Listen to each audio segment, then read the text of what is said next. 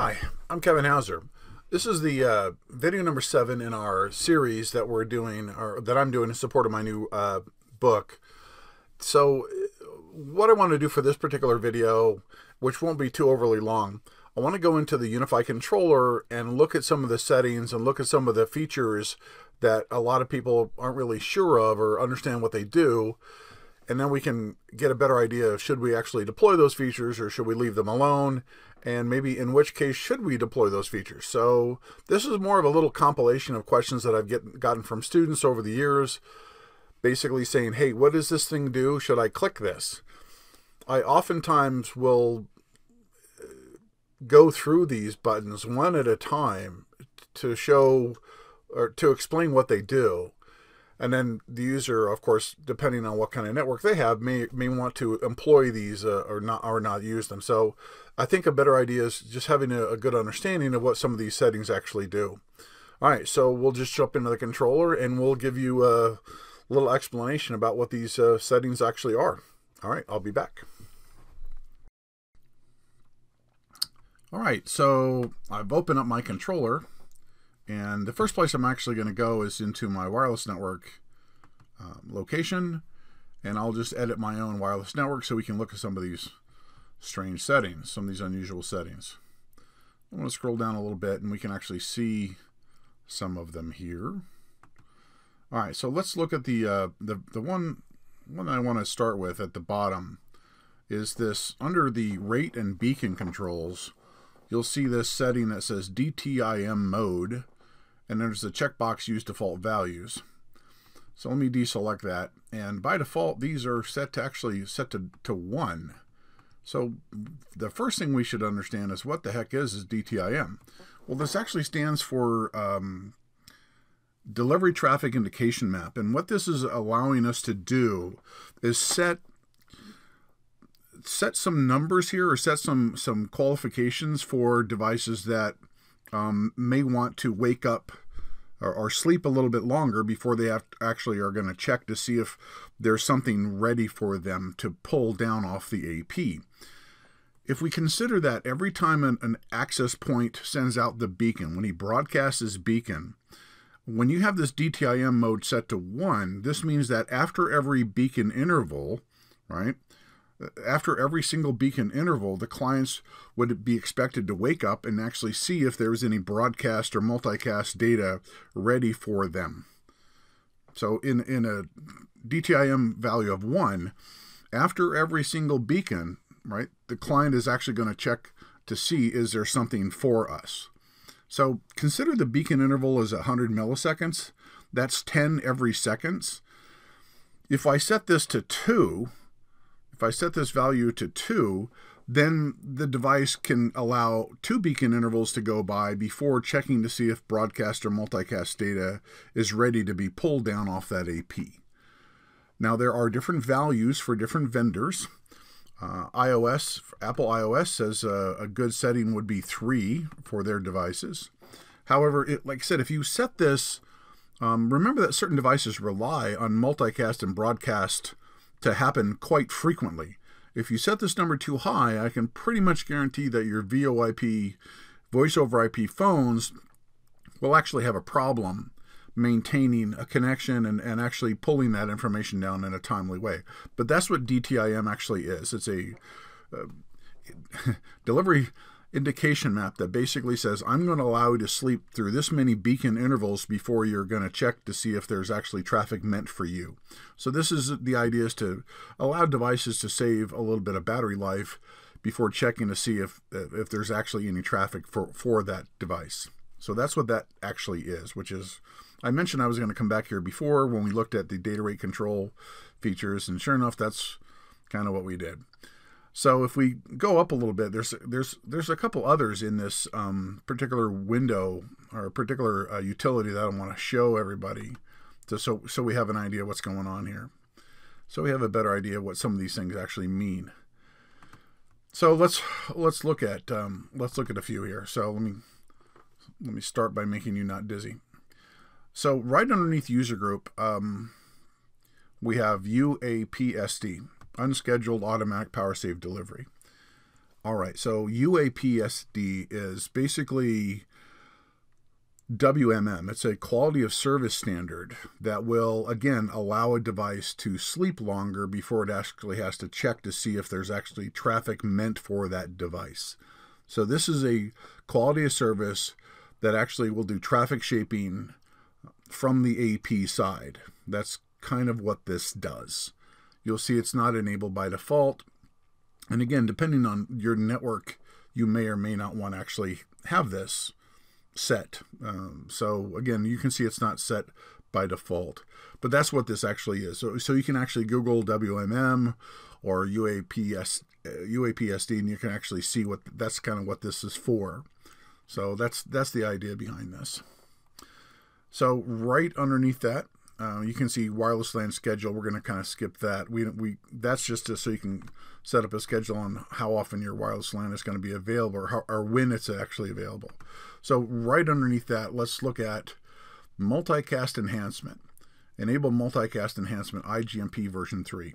Okay, so the protocol IGMP is the protocol that manages the overhead for multicasting.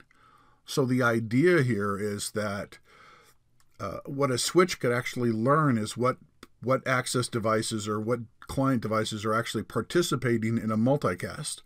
So it can actually eventually prune multicast from ports that really do not require it. However, this would require some additional services. This is why it's not set by default. So this is the idea that some devices don't need multicasting. If they're not, involved in a multicast group, they don't need this traffic to come down on their port. So this gives you that granular ability to actually prune that off. But again, in some systems, you would need another service running to actually keep track of who was in a multicast environment. Especially if you had voice phones that were roaming from one SSID to another, from one access point to another.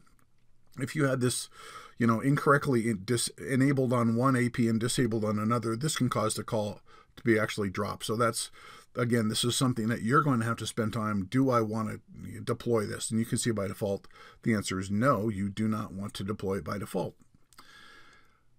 High performance devices, again, that's pretty self-explanatory. That allows clients to connect to a 5G radio only. All right, so here's a fun one. Beacon Country. It says add 802.11d country roaming enhancements. What this allows the SSID or the AP to do is broadcast out its country code information.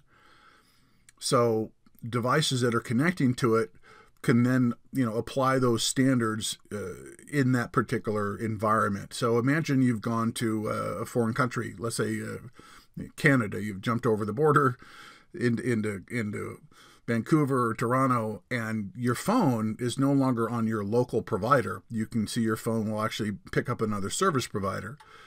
This is similar to what Beacon Country is doing, where you don't have to adjust your client device to allow them to participate in a wireless network. So a client from another country, say Canada, could actually participate, in your AP environment without having to change any settings on the local station.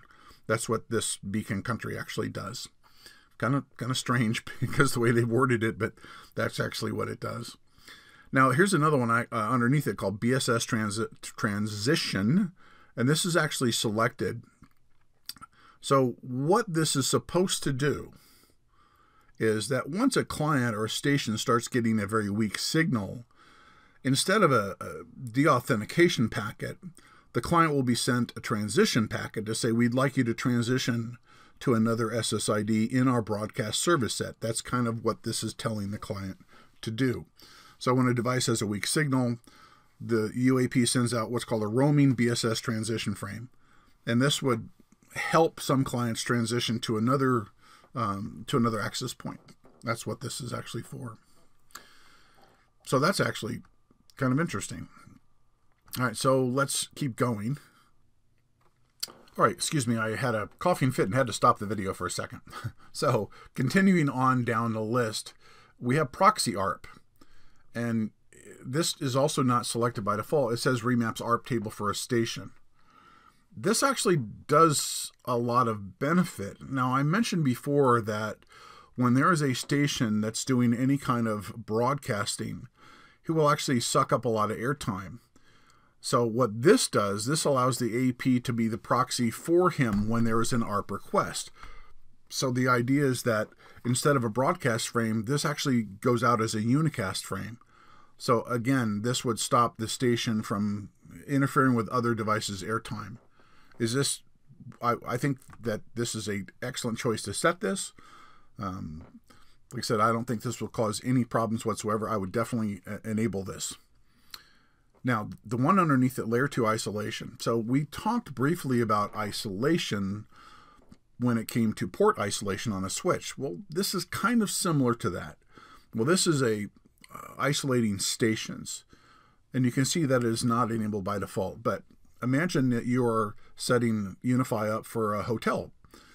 If you didn't isolate stations, if you didn't select this checkbox, then the guy in room 1 could actually discover other clients in room 2 or room 10 or something. He could actually end up seeing other people at that layer 2 level. By selecting this checkbox, the stations will never be able to discover anybody else on layer 2. So again, you can see this is why this is not set by default, because in normal networks you do want them to discover other devices like printers and other devices locally to them. But that's kind of what this actually does. So this is important to understand what this does. Like I said before, we talked about isolating ports. This is isolating a station. It's nice because in previous versions of UniFi, in older versions of UniFi, this was not selectable in this fashion. So I'm glad they actually have it selectable in this fashion.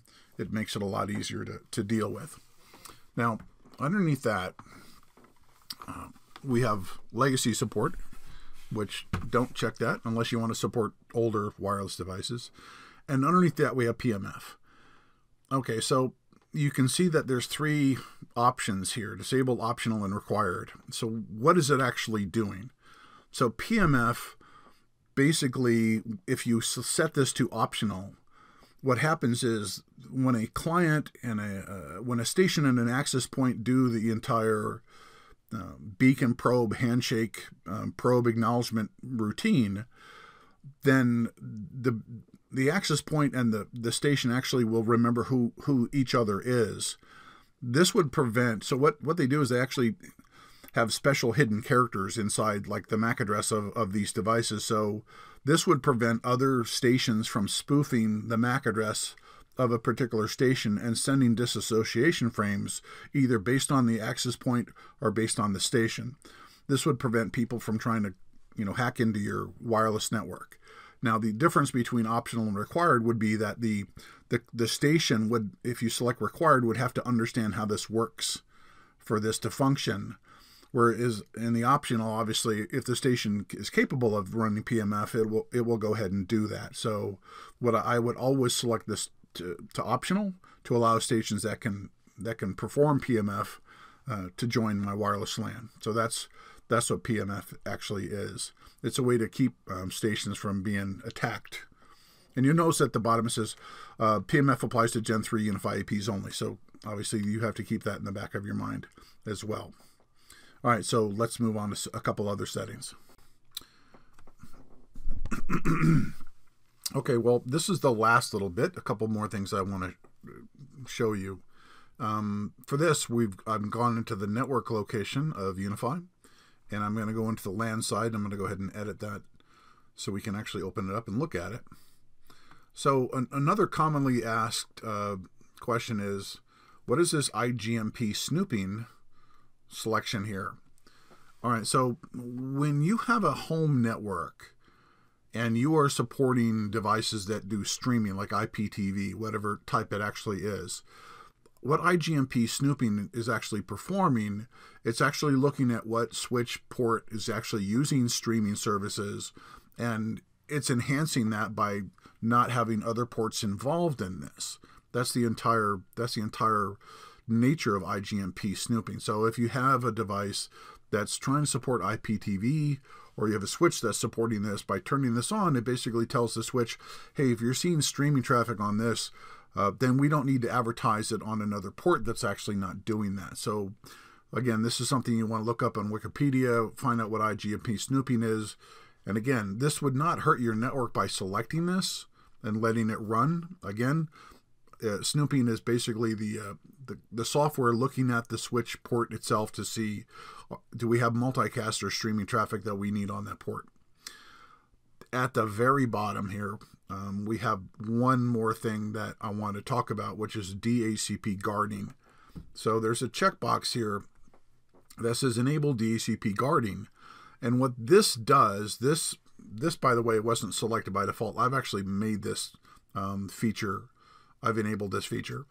What this would do, this would prevent rogue DHCP servers from existing on your network by specifying which trusted DHCP server you're actually using.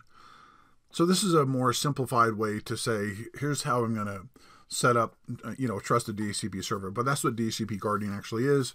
It's the ability for you to put in what DHCP server you actually want to run. And you can see that I have the 1.1, which is a router that I have running DHCP on my network currently. So those are some of the strange, unusual checkboxes and selections that I just wanted to cover. All right, let's go back.